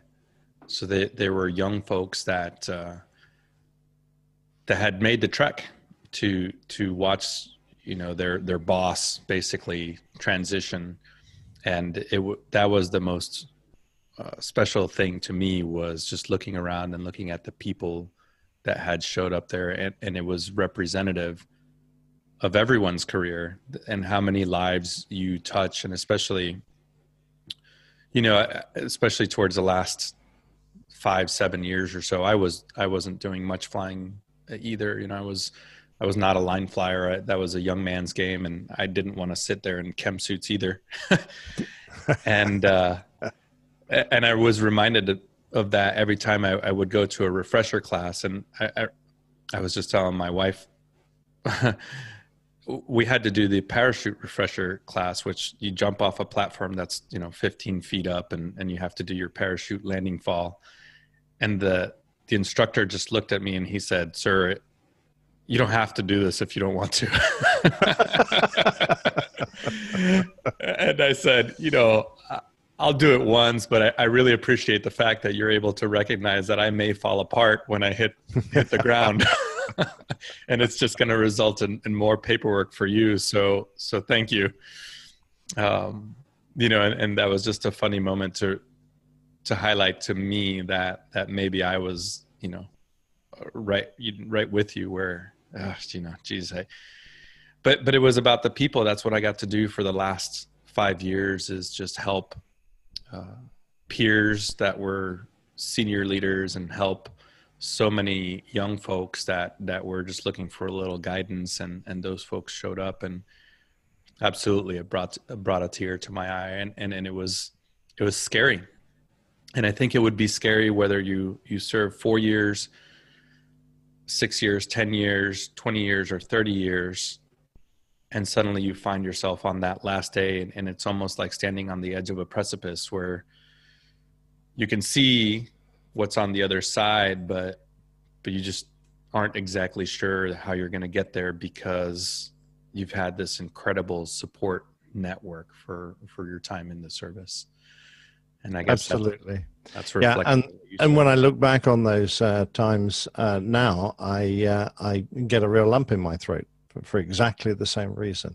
But the lovely thing about finally hanging up the flying boots is that now I can spend more time digging into the areas of interest I have about those times, whether it be in the stories I tell or just going out and selling poppies. My wife is a poppy seller, so she goes out about this time with a tray of poppies and knocks on doors and encourages people to contribute. And I was lucky enough when my father was still pretty fit, although a little infirm, I accompanied him to an Anzac Day, which of course is the Australians' equivalent of what we're all referring to, which starts at dawn. If I have to say, I was always impressed that they started so early, and he was there as the guest of honor, because it's not often, in recent years that you can find a Second World War pilot who's still alive and kicking. So that was a great honor for me. I love that. And of course, I will continue to represent as best I can the military and whatever parades and things there are around, because I think it's important. And one of the reasons I love telling the stories I do when I give aviation lectures is just to try and further the feeling of the importance of the military and how much you have to give to be a member of it. Yeah. And you, in the UK, you all do just a wonderful job of remembering. And I've said this quite a few times. I lived over there for 6 years total, and I always went to Remembrance Day parades, mostly in East Anglia. And it was just amazing to me the number of folks that come out and support, and the poppies and the parades themselves, and then you go into some 1,000-year-old church and you have an incredibly reflective service where there's veterans sitting there, and it's not just the veterans, it is all those, especially in the UK, the whole country has experienced just immense challenges, not just the folks in uniform, and those folks being in that same church, shoulder to shoulder with those that went forward. It was always just such a great celebration, that you guys do in the UK, and I was always honored to be part of it as a U.S. Air Force unit participating. Well, of course, where you were was the home of so many U.S. units during the Second World War who did such brave things. So it must have been doubly poignant. I don't know if you get a chance to visit any of the old airfields that were now turned into pig farms or whatever, but I can imagine what it would be like if you were a guy who had served around there, and you came back to see if there was anything left of your old base. It would have been quite amazing. But what I love is that the organizations that we have that do such a good job of continuing to support the members of the forces are doing so, and reminding people that since now and the end of the Second World War, British forces have only stopped being on actual operations for about a week, in that there's almost continually, British servicemen who are putting their lives at risk on actual operations almost every day of every year since the Second World War, which is quite incredible considering our commitment to the military is generally speaking reducing, which I find worrisome, but that's a completely different subject. The fact that we can look back at aviators from the Korean War, in your case from the Vietnam War, and then the subsequent operations in the Middle East just brings to our mind, and of course some of the injuries that the servicemen have suffered means that we regularly see people who are still alive and coping with life, but dreadfully maimed, and that brings a new aspect to our support for them, which makes all the 11th all the more important to us, because it just brings to everyone's focus how important it is to remember what's happened to the people who went before us. Yeah, and after us. I couldn't have said it any better. And as we close in on this Remembrance Day and this Veterans Day, Nick, I thank you for your service. And like you said, those that served before us and those that are currently serving and those that will serve after us. So thank you so much for taking your time to be with me this morning. It's been absolutely my pleasure. We all, when we put our hand up and place our make a promise. My case, when I got my commission, hand on the Bible, hand in the air, and I promised to give my life to my country and my Queen, then it is a very important moment. And the fact that there are people still doing it and fulfilling that promise they made to help defend their country and defend our ideals wherever they are in the world, I think is truly remarkable. And I'm in awe of those who continue to serve, and so thankful that they do. That's great. Thank you, Nick. My pleasure. I mean, what a fascinating chat that was. I mean, you can't beat two one now ex. Well, in fact, they're both ex. Serving personnel. I mean, a really interesting chat. Nice to get sort of perhaps a different take on how we all feel. I know with Armistice Day, Remembrance Day, Veterans Day, whatever, depending on where you are in the world as to what you call it.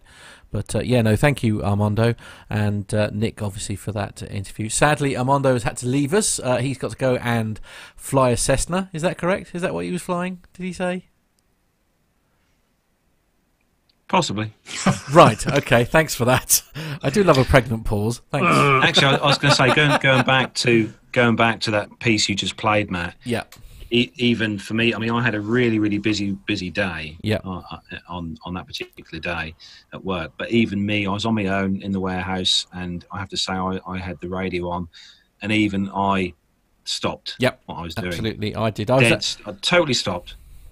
What was nice, actually, I was doing a swimming contract that day, because obviously it was the Monday here in the UK that Armistice Day fell, which is the 11th of the 11th. Obviously, we were actually, I was doing a swimming contract, and what was interesting is that the school that were having their swimming lesson, they all got out of the pool and they stood on the side of the swimming pool for 1 minute to, as a mark of respect to those. And I just thought how nice it is that like the younger generation are still having it sort of instilled into them, the importance of remembering those who fought for what we take for granted. I just thought it was a lovely touch.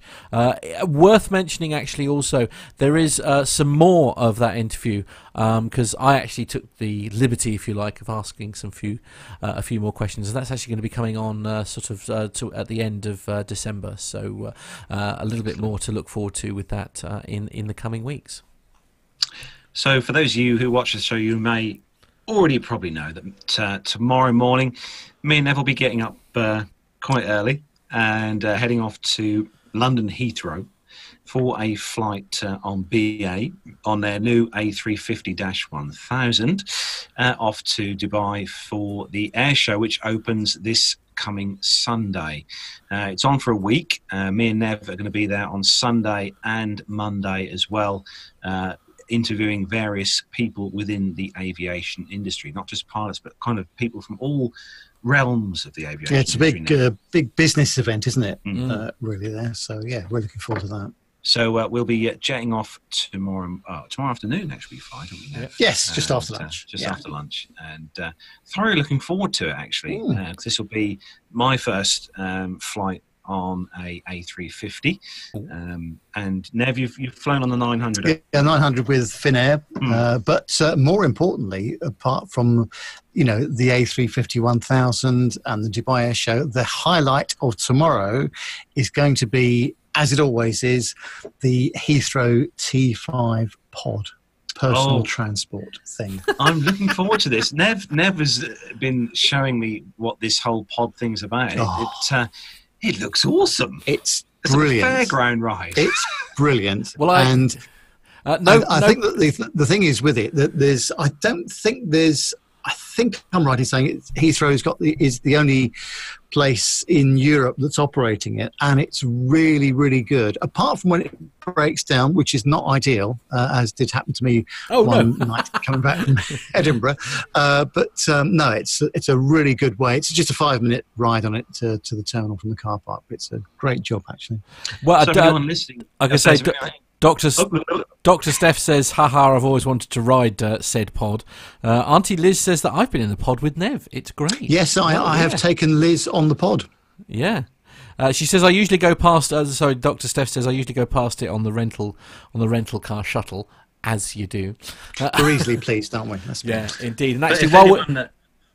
If anyone's listening, though, for listening to the show who may well be in the area of Heathrow Airport tomorrow morning, early afternoon, yeah, look out for us. We'll be there. Indeed. Probably in the lounge. Yes, we're going to try out the bacon rolls and the BA lounge. Right. Quality control. They're up to standard. Yes, absolutely. Quality control, of course. Absolutely. Yeah. Actually, before we're going to start wrapping up now, but before we do that, I just wondered, guys, if you wouldn't mind me just saying thank you to lots and lots of people. Obviously, the people that I said thank you to last week, all that were all in that wonderful card that I had last week with the biggest surprise I've ever had in my life, but also thank you to Dave Willis as well. And if you'll indulge me, we actually had an email come in this week that was to do with that, and it was from Nick Colding, who said, good afternoon, PT UK from down here in sunny Devon. I've been listening to the show for about 18 months or so now, having come across from those reprobates at APG. I was going to say transatlantic reprobates, but at least we have Captain Nick keeping balance. Aside from saying a big thank you for tirelessly producing an excellent show every week, I would just like to say how incredibly touched I was to hear the stories of the two Matts this week. I was listening while driving to work, and I can honestly say that not only did I get a bit choked up, but I think I might even have got a bit of grit in my eye, all for a couple of guys I've never met. Although I'm very much in denial of my passing years, it's easy to become cynical and jaded about life sometimes.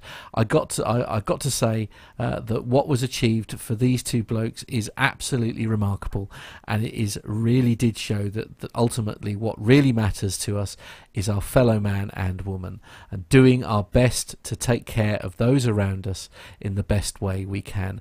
A huge bravo to all those who pitched in and did something so remarkable. What you achieved and have undertaken is something quite wonderful and immensely heartwarming. Much love to you all, Nick. What a lovely email that was. So thank you very much, Nick, for taking the time to send that in. And really, as I say, that very much sort of matches my sentiments of what last week happened as well. Not only to me, obviously, but Matt BF obviously had a very, very moving story, obviously, about how come he was in Charlotte, seeing Armando and things, and it's just been we love this community, don't we? Yes, we certainly do. Indeed. I still think back now to when we started the ball rolling, and the donations came in, and I was just sick. My phone was ping, ping, ping, just constant with stuff coming in. I was just, I right then I wanted to go, Matt, look, but I just couldn't do it, so I had to keep it quiet. But I know. I know. Which I did. I succeeded. Absolutely. Yes, I shall never trust you ever again. Anyway, guys, well, we know what you're up to next week, obviously, because you're off to a certain air show. Anything else outside of air show have you got to look forward to next week? Going anywhere glamorous, Nev? I'm going to Dublin. The moment I get back from Dubai, I'm coming back home, quick change of clothes, and then back out to Dublin the following day, actually. Lovely. It's going to be a bit of a quick turnaround, as they say. But, What's the airline of choice? Sorry, Carlos. You need to ask that question. BA next, and yeah, absolutely. Yes, a bit of a hectic week, trying to squeeze 5 days' work into 2.5, probably. 2.5, okay, yeah. That's the plan. And Carlos, where are you off to? You busy? Yeah, when I get back from Dubai, I'm having a day off, just to sort of recoup, get over, and then Thursday I'm back to work, where I'm going to have a trip down to the wonderful place that is Matt's favourite place, London, and I will be heading down to the Olympia. Oh, lovely! You have a lovely time now, won't you? Huh. And I'm really looking forward to it. Okay, good. He says, putting his fingers in his throat for those listening on the audio podcast. Brilliant. Yes, I just have to remind. Yeah. I love driving in London, Matt. Do you? Okay. Yes. All right. Yes. I mean, I've done it for a number of years. I feel your pain. I've got one trip of note this week. I'm off to Cambridge, which is my favourite place to go. So I'm very much looking forward to that. I think that's actually on Friday of next week. So I'm looking forward to doing that. Right. We need to wrap up then, guys, because you have a plane to catch. So that is where we are going to bring episode number 294 to a close. Big thanks to everyone who's joined us in the YouTube chat room this evening. Not forgetting as well everyone who downloads the show as an audio podcast as well. Don't forget to contact the show. You can contact us through the usual means, through WhatsApp and our email address, podcast@planetalkinguk.com. Send us your feedback in through there. And Matt, just quickly before we go, what is that WhatsApp number? So it is. So it's +44 757 22 491 66. And you can also send voice notes through that as well. So why not leave us a voice message that we can then play out on the show? So that's +44 757 22 491 66. So that's it then, guys and girls. Have a great weekend, whatever you're doing. Enjoy your Sunday roast. So from me, Carlos, here with Nev in the NevTech studios in Buckinghamshire, it's goodbye. See you guys. Have a nice week and a weekend as well. And from me, it is time to say goodbye. Bye-bye, everyone. Bye-bye. Bye.